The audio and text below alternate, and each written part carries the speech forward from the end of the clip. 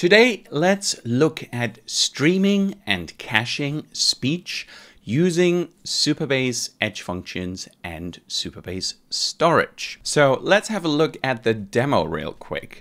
So let's say we want to generate, a bit of longer text into audio, and we, select a specific voice here, Sarah. And so you can now see that we're making a request. ElevenLabs raises $180 in Series C funding to advance its AI audio technology. And we can look at the timing here, so you can see that, make voice and sound the request is not finished yet, so it is streaming the response back. So initially, we're just waiting for the server, so I'm running this locally here, so there's a bit of overhead there. But then once we get the speech streaming, we're kind of keep, streaming it in the background until it's finished. And so you can see also when we pause here, you can see kind of the buffer sort of coming in and streaming in.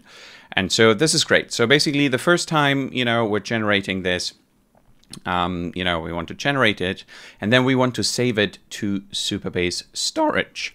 So say the next time that we're generating the exact same text with the exact same voice, ElevenLabs raises we can now see that it's coming immediately from the CDN cached, and we're not actually generating anything anymore. And so that is exactly what we want to build today.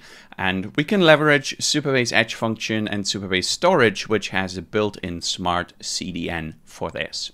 So let's have a look at the code.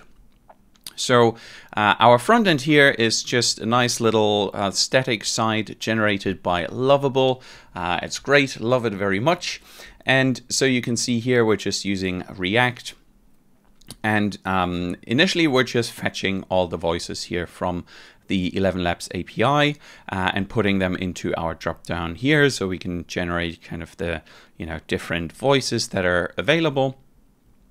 And then what you can see is we're, just setting up kind of our React state. Status is here, fetching the voices. So once we have the voices, and then you can see really the magic is happening here in the handle generate.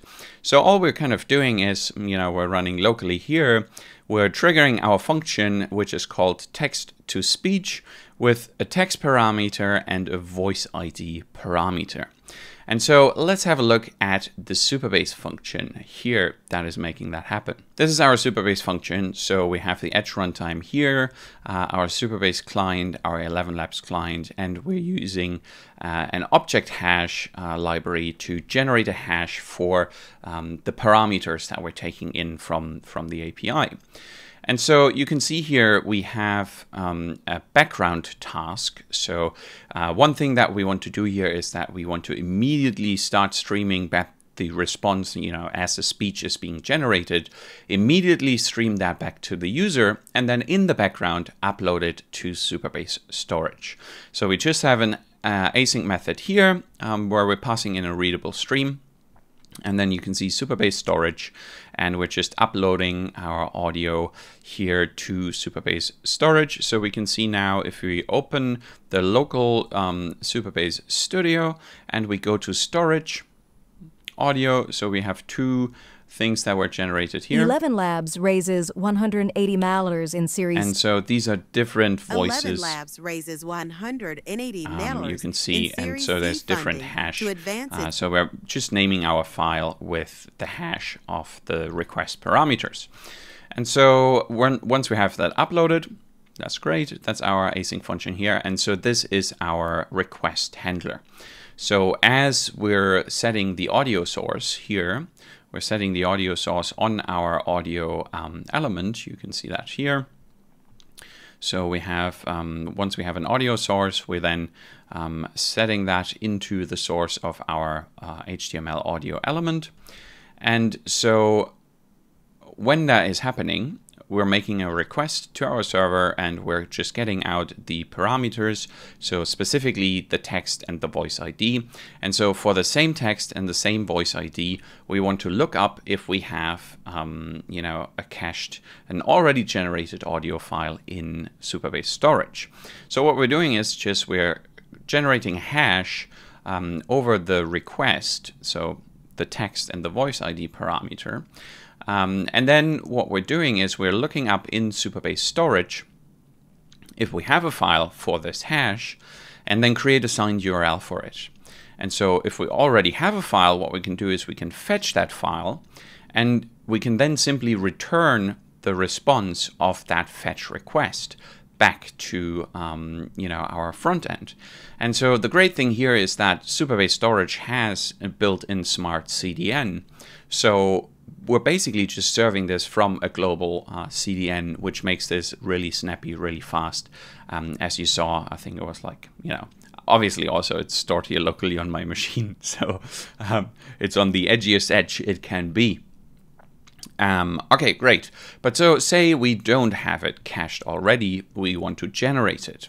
And so that's where we're making an API call to ElevenLabs. And specifically here, we're using the text-to-speech and we're using the stream method.